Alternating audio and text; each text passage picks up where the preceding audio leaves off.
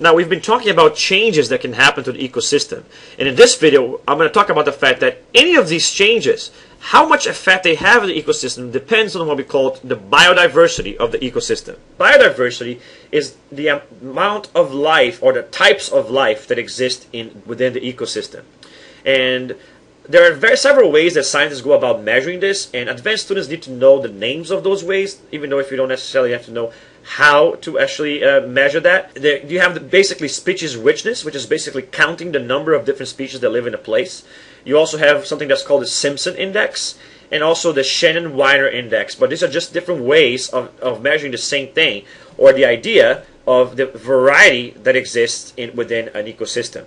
Now, the reason why this is important is because when you study a community, you have to look at the types of life that exist. Look, Community 1, for example, on the left here, you see that it has several different types of trees. But on Community 2, tree A is way more common than the other types, right? So which community is more biodiverse, right? You would say that they have the equal numbers of types of species, but perhaps they don't have an equal balance of those types.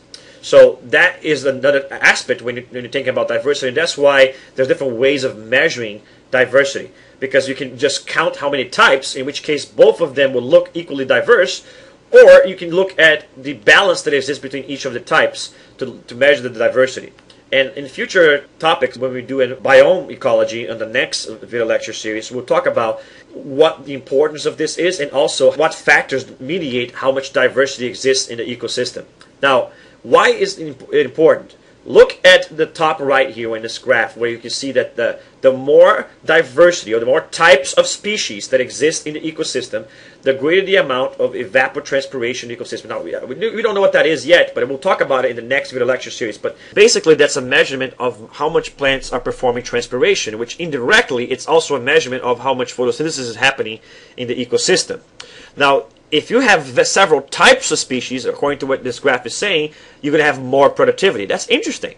That means that ecosystems which are richer will be more stable because they have more productivity, right? Now look at food web A and then look at food web B. Which food web do you think will be affected the most by removing the butcher bird from this food web? Look at that. So let's see, if you delete this bird from the food web, which food web do you think will be mostly affected by that? Well, on this food web, this would cause this animal to die because he eats this or the robin. But the robin, that's the only thing the robin eats. So this animal is going to go away too. And then that means the native cat goes away. Now the wasp only has the lizard raft to eat. So the lizard numbers are going to go down. And that means that the snake numbers will go up.